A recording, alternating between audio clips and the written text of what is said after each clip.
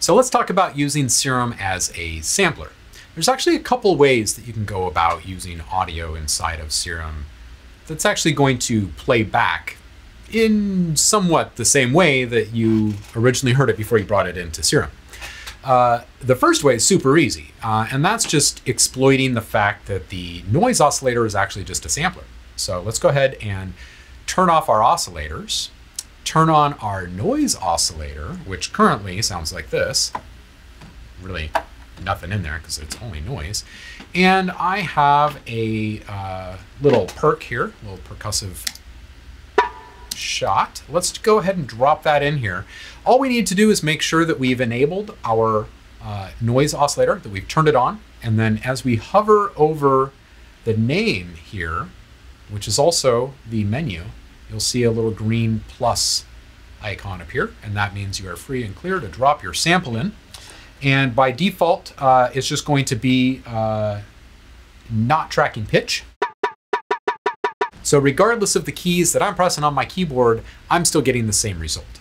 So first thing I want to do is turn on key tracking.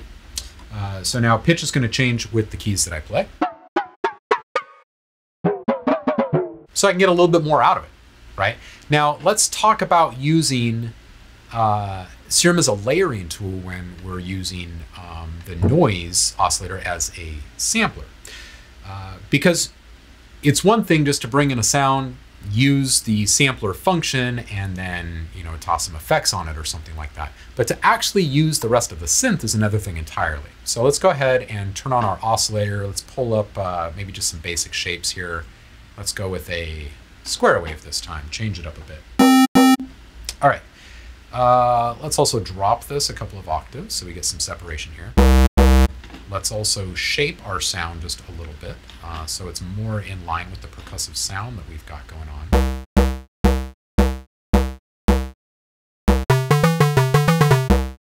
And maybe we'll turn up our voicing just a little bit. Let's turn up our oscillator B.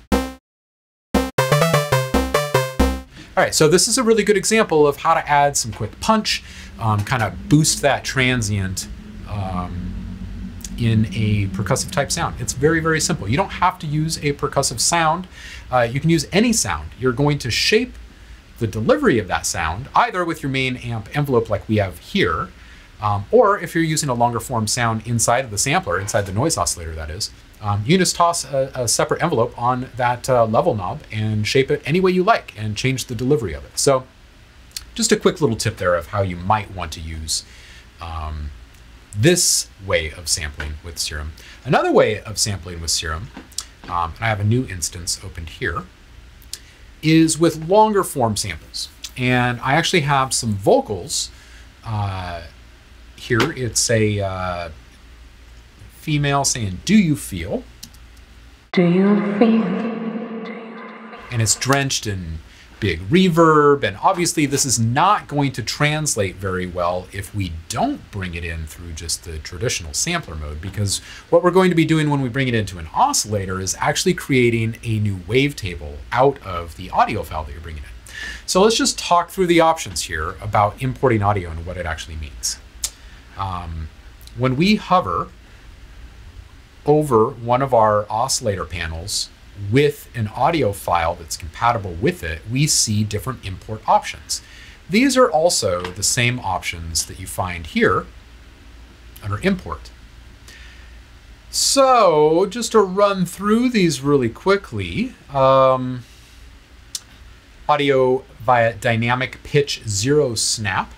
It just means that it's going to import the audio. It's going to create a pitch map, and it's going to try to find zero crossing points in the wavetables. Via dynamic pitch follow, it's going to do the same thing. It's going to create a pitch map, but it's going to not attempt to find zero crossing points for you.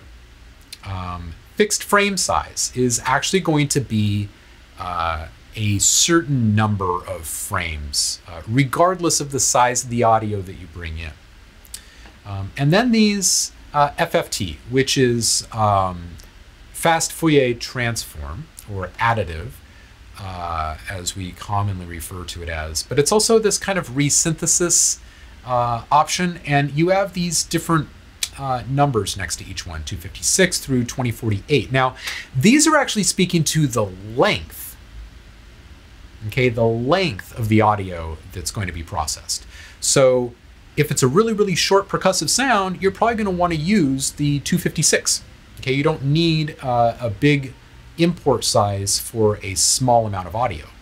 The other thing to consider is that as you go up in length, in the number of actual samples, we're going to lose resolution.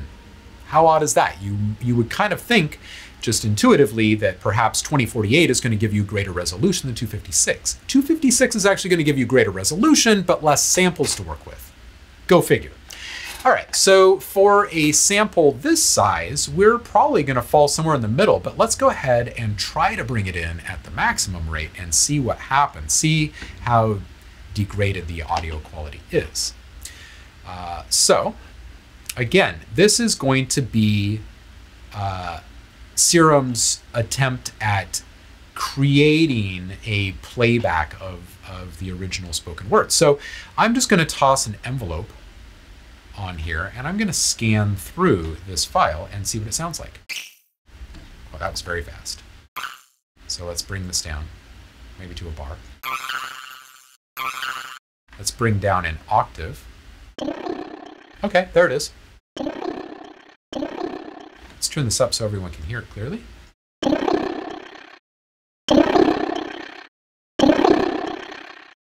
It's pretty degraded.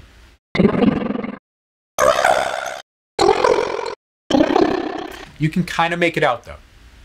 Let's try something else. Let's try bringing in at this 1024 instead.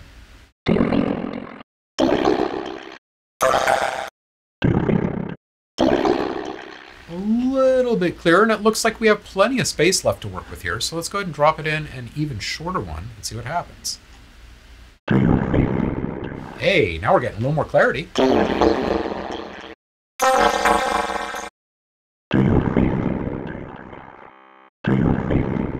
That's actually a pretty cool effect. Let's go ahead and bring it in at the smallest one, see what it does.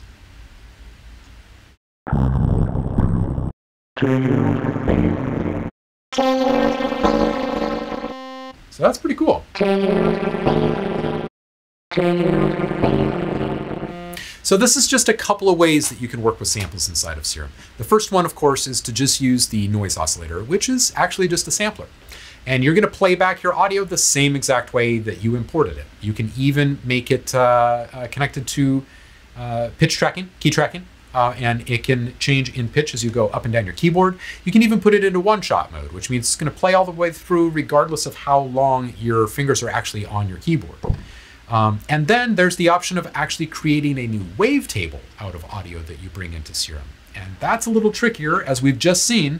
Now, had we used an audio file that was not drenched in reverb, we would actually be hearing a pretty darn clear playback representation of the original voice.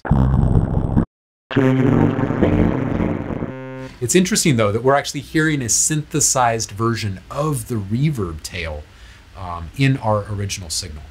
So, just a couple of ways that you can use audio inside of Serum. I hope that this helped to kind of clear things up for those that were confused about import options and how to actually use audio in Serum. Feel free to leave a comment below. Let us know what you thought. Let us know what you want to see next time in a tutorial for Serum. Thanks again for tuning in, folks. Always a pleasure to see you here. We'll see you again soon. Cheers. If you're a music producer, subscribe to our channel and stay up to date on the latest Pyramind tutorial videos, track breakdowns, elite sessions, and more. Visit us at pyramind.com.